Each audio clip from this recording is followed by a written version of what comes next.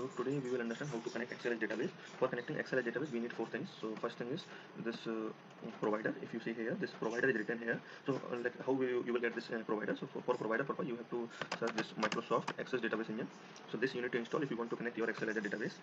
So this you will download it. Let me go to notepad again. Then you need a data source. So in the data source, wherever your Excel file is saved, you need to provide that path.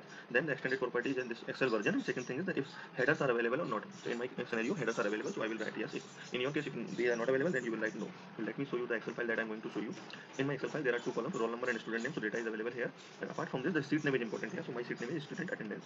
Okay. So let me go to the my code. In the code, first I will use the database command actions. So first I have connected it. For connection purpose, you need to select this connection mode as a default. Then you need to paste this connection string here. This connection string I will provide you in the description box.